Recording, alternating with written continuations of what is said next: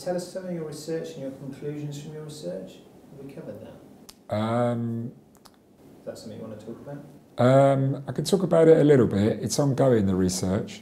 Well, what is the research is personality, trading personalities and trading styles, and what is excellent in terms of trading and trading personalities. So I can discuss that. What have you found there? What we found out is, as we said, that every single type of personality can be successful. There are gravitation points for certain personalities.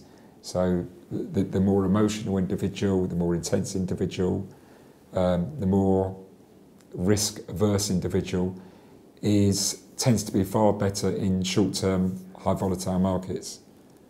The more rational, logical, calm type tends not to be as successful in those markets.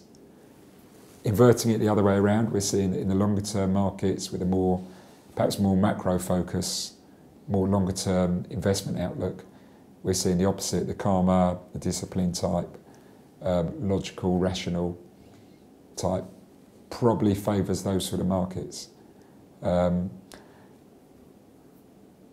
But we are finding people with all types that kind of buck those trends.